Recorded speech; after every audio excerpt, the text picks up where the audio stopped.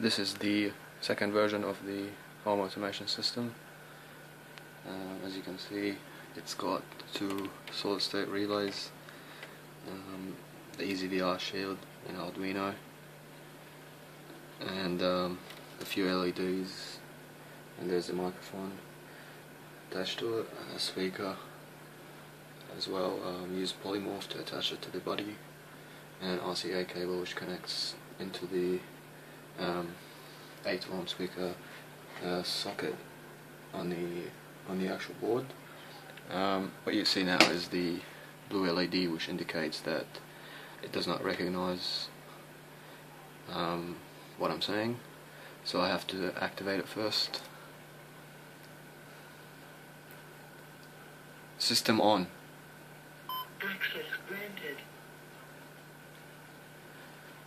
The yellow LED comes off whenever the system has been activated. The red LED stays on. Similarly, the blue LED flashes if it does not recognize the sound. So right now I just have a few demos. Blue.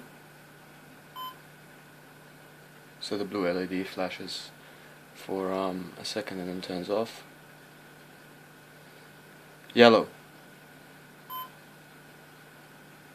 Green. White. Alright, now to control the SSDs, let's turn on the light just right behind it. Lights. So as you can see, it turns on the light. Lights off. Alright, now to deactivate the system. System down. So whenever the system has been deactivated, I must say the password in order to use the custom commands, and the yellow LED comes on to indicate. So, thank you.